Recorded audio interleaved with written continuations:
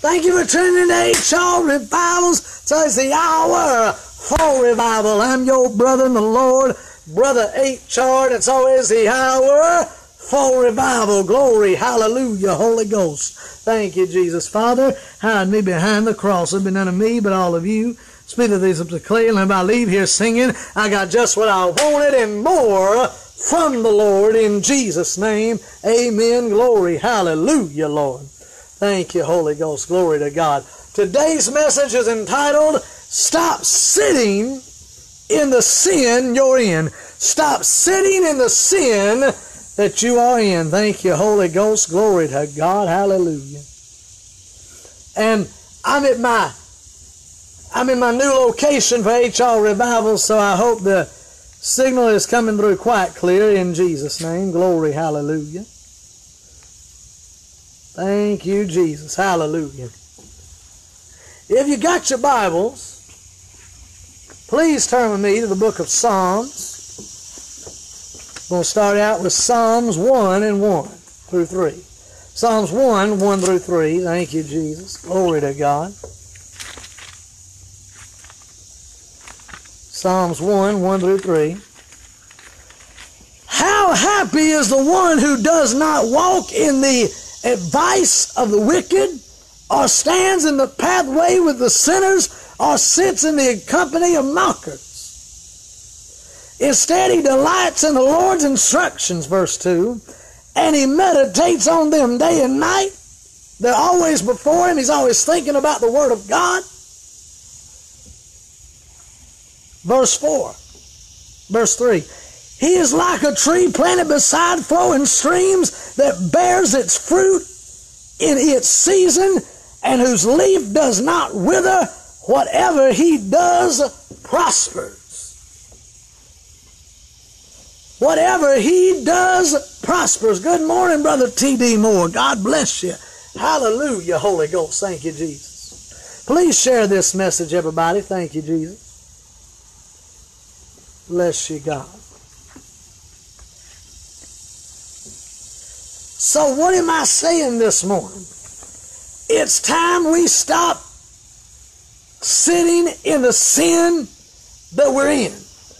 It's time we stop enjoying the sin that we're in this world today, because we're in the world, but we shouldn't be of the world. People say all the time, oh, I sin all the time, brother. I sin every day.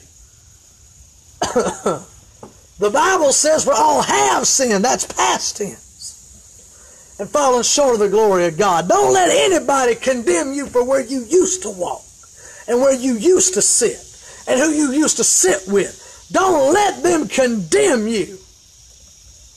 Thank you, Jesus. For who you used to sit with. Thank you, Jesus. Glory to God. Hallelujah. Hallelujah. Holy Ghost. Thank you, Jesus.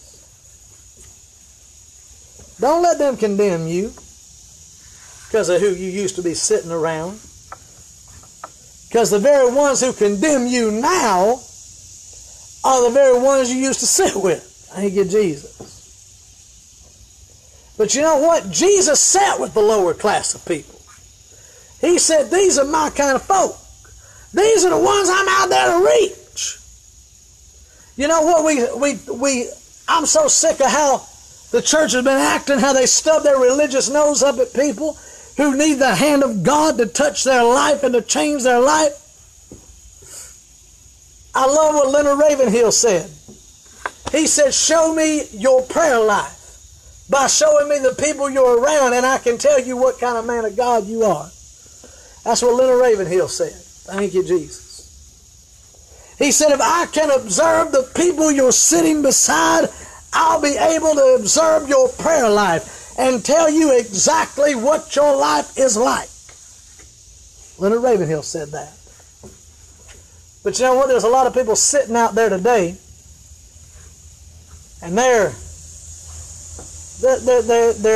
judging those who have been sitting in the wrong kind of seats. Instead of trying to help them, they're playing musical chairs, running around them, getting out of their seat long enough, running around and sitting back down in their musical chairs of sin.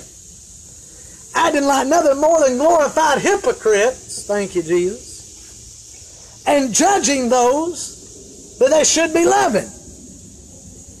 Thank you, Jesus.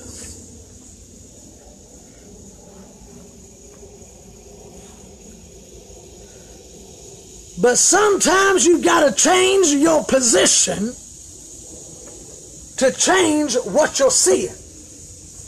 You've got to change your position to change what you're seeing, because if you look the right way, the way God's trying to show you to look at it, then truly you will see it from a godly point of view. Thank you, Jesus. You got to change your position on some things. Got to quit looking at things the way you used to look at them, and believe God for better things. Thank you, Jesus. I changed the position of where I was sitting. I was sitting at the wrong table at one time, thinking nobody would ever love me or want me. And God sent me a beautiful woman with a beautiful family that loves me. I'm glad to have a family now. Thank you, Jesus. Not only did He bless me with the woman and the family, the other children, God's blessed me with a home for them. Because I changed my position of thinking. I kept saying, I'm never going to get out of that bad situation up there at the house that I used to live at. I ain't never going to get out of there. So I kept saying. I kept myself in Egypt too long. I did. I kept myself in Egypt too long because I was not willing to change my position on where I was seated. Until I changed the position of where I was seated, I was never going nowhere. I would have died in that old place by myself if God would have not told me to change position. Thank you, Holy Ghost. I'm so glad He told me to change position. Thank you, Jesus. I just got to brag on Holy Spirit this morning. Thank you, Holy Ghost. Look what the Lord has done. Thank you, Jesus. Glory, hallelujah. Luke 16 and 21. Oh, wait. Sometimes you got to change your position of where you're sitting to change what you're seeing, because those who are around you will affect what's happening in you. Matthew 15:11, He said, it's not that which comes into a man that defileth the body, but what there goeth out of the man's mouth that defileth him. Then the disciples came to Jesus and said, you know, they got offended, the priests got offended when you said that. Good. There is an offense in the gospel. The gospel will offend the right people that are living wrong, that are supposed to be living right and they're self-righteous. It's going to tick them off. They're going to get mad because they know what you're preaching is the truth by the Holy Ghost, but they just don't want to admit it. Thank you, Jesus. Hallelujah, Holy Ghost. Glory to God. There are those who want to sit in high positions in the church to make other people look low. James 2 and 2. I ain't got time to read all this for the sake of the battery on this phone. I got to go up the road and charge the phone. Thank you, Jesus. But glory, hallelujah, Holy Ghost. Power is supposed to be on very soon. Thank you, Jesus. Thank you, Holy Ghost. Glory to God.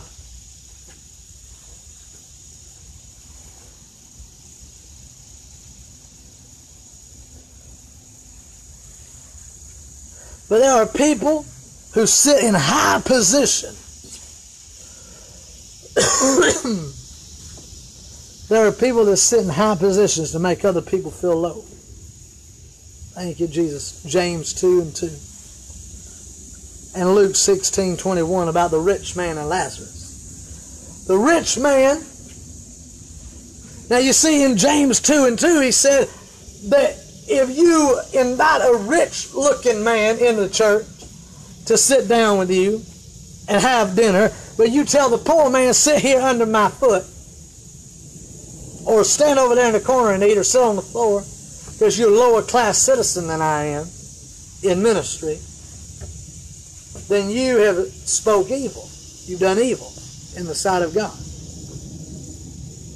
We're supposed to treat each other all the same in the eyes of the Lord. Thank you, Jesus. Luke 16:21, Dives and Lazarus.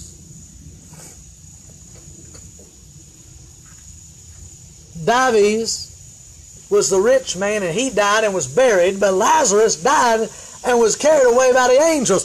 They didn't even bother burying the dude that died.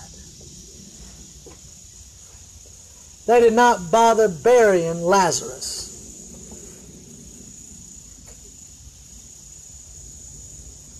Thank you, Holy Ghost. Glory to God. Hallelujah.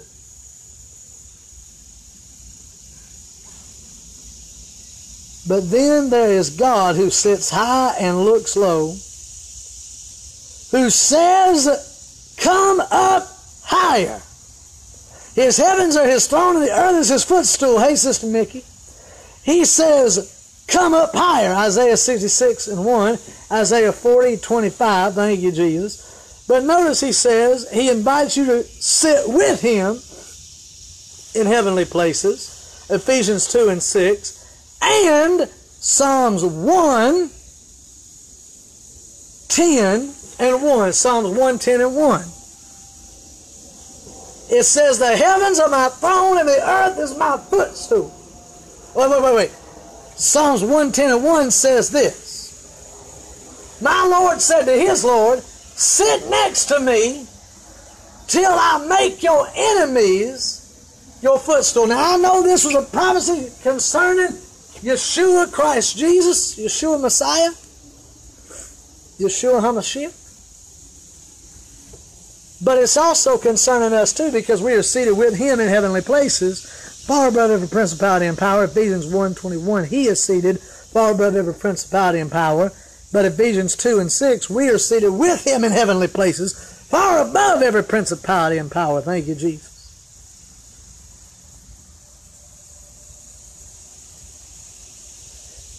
You was made to sit at the Master's table, friends. Thank you, Jesus. And not at the pig pen of life. You were not made to sit at the pig pen of sin. You were made to sit at the Master's table. I'll say that again. You were not made to sit at the pig pen of sin. You were made to sit at the Master's table. Thank you, Holy Ghost. Glory to God. Lord, I love you. Matthew 15:27 talks about the Syrophoenician woman. And she needed a miracle. And Jesus said, woman, it's not right to give that which belonged to the children to dogs.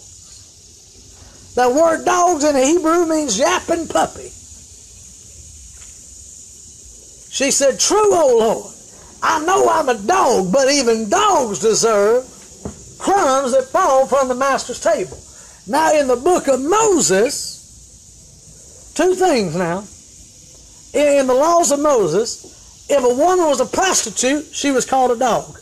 But also, if she was a Gentile, she was called a dog. So there's two positions of what she could have been besides just being a Gentile. I believe it's possible she might have even been a prostitute. Possible. But that's just my interpretation of that. Thank you, Jesus. Hallelujah, Holy Ghost. Glory to God. She didn't want everything God had to offer. She just wanted what they wasn't picking up from the Master's table. They said that they wanted to sit at the Master's table, but they didn't want to pick nothing up. She said, I don't want all. I just want what they're not eating. Thank you, Jesus. Hallelujah, Holy Ghost. Glory to God. I just want to pick up what they're not eating. Thank you, Jesus. Hallelujah, Lord.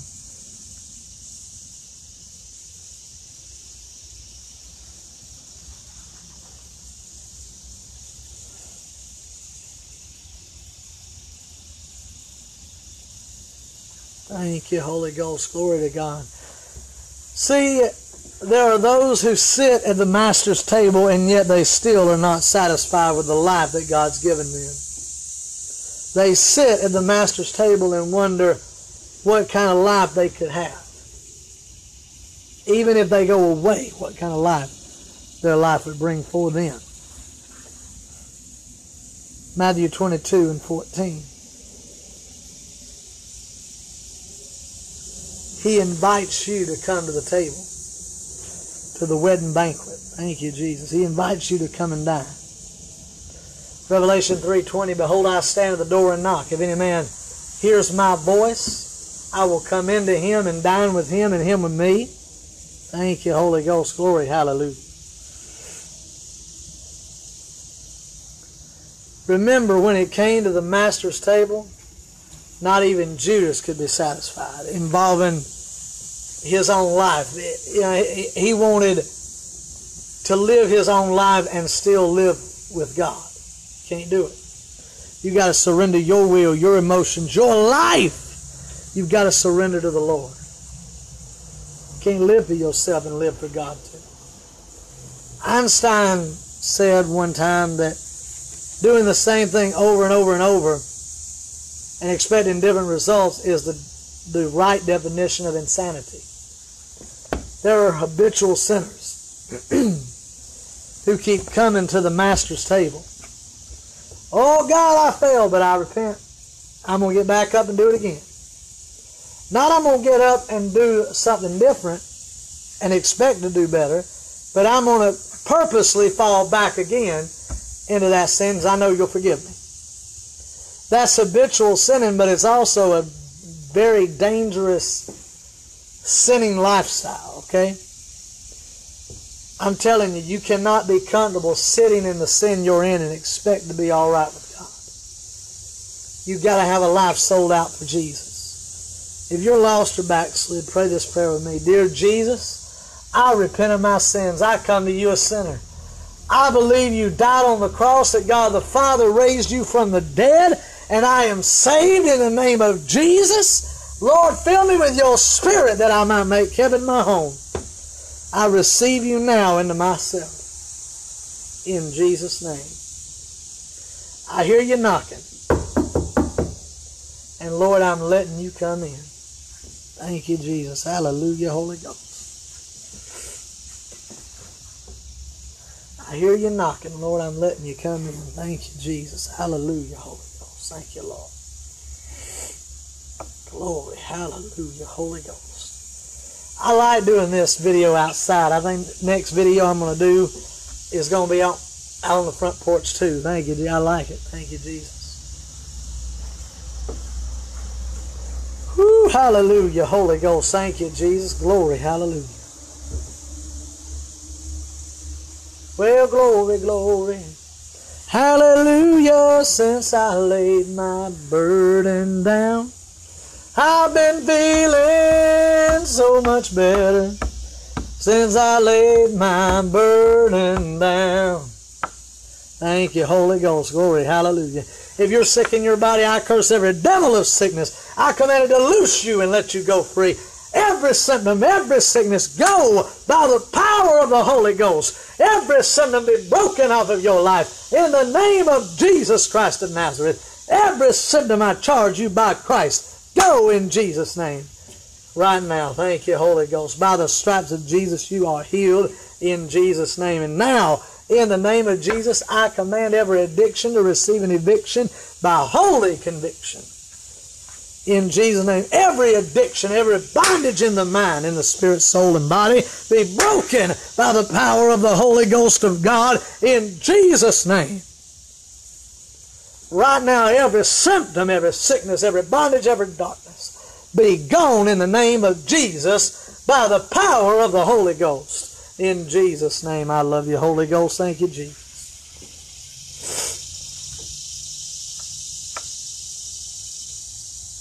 Thank you, Holy Ghost. What an awesome message this morning. Thank you, Holy Ghost. Glory, hallelujah. If you've never been baptized in the Holy Ghost and fire, Jesus is the baptizer in the Holy Ghost and fire. He is. He really is. He's the baptizer in the Holy Ghost and fire, and out of your belly shall flow rivers of living water. Do it now, Lord.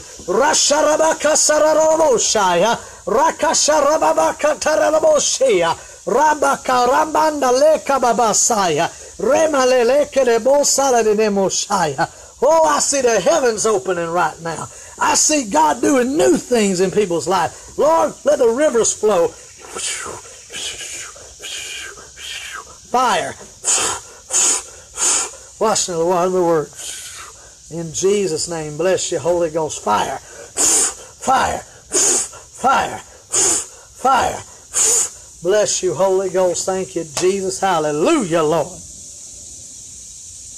Bless you, Holy Ghost. Thank you, Jesus. Glory. Hallelujah. Bless you, Holy Ghost in heaven, Lord. I love you, Jesus. Ooh, I feel the Holy Ghost power. Thank you, Jesus. For those of you who desire to give, we now have PayPal. The link will be at the top of the video for those on Facebook, the bottom of the video for those on YouTube. Your love gifts, large or small, keep helping me bring the gospel of Jesus Christ around the world, not just here, but abroad as well. If you would like to write to me, let me know what God has done for you. Kid Henry, KIDDHENRY 617 at gmail.com. I want to celebrate with you in the name of Yeshua, Jesus Messiah. Hallelujah, Holy Ghost. Thank you, Jesus. Glory. Hallelujah. Well. Hallelujah. Thank you, Holy Ghost. Glory to God. Thank you for tuning in to HR Revivals. It's always the hour for revival. I'm your brother in the Lord, Brother HR. It's always the hour for revival. Hallelujah. I'll see you in the next meeting, and I'm your brother in the Lord, Brother HR. I'll see you in the next meeting or in the air in heaven. I love you. God bless. Bye-bye.